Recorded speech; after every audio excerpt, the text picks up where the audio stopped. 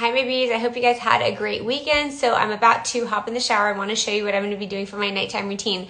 So I'm going to be using the AlphaRet peel pads. I usually do this on a Sunday. I usually do it 2 times a week, and so I'm going to show you how I use it. So first I'm going to wash with my Oxygen Cleanser by Skin Better Science, and then I'm going to do this with my Quick Sonic brush. I'm going to skip my exfoliating polish and my complexion renewal pads, which I usually use because I'm going to be doing my AlphaRet peel pads tonight. So each individual AlphaRet peel pad comes in a little packet. It has a proprietary blend of all 3 most effective forms of AHAs and BHAs in it. I swab it over my entire face. I have a small face, so it usually takes me 3 passes over my face, and then I'm going to put 1 pump of my RXR Retinol, just 1 pump, sometimes 2.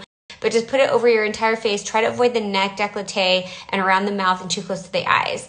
And usually I would use this with my AlphaRet, but now I use it with my RXR Retinol. And then for my eyes, with that little cotton tipped applicator, I'm going to use my ECM eye serum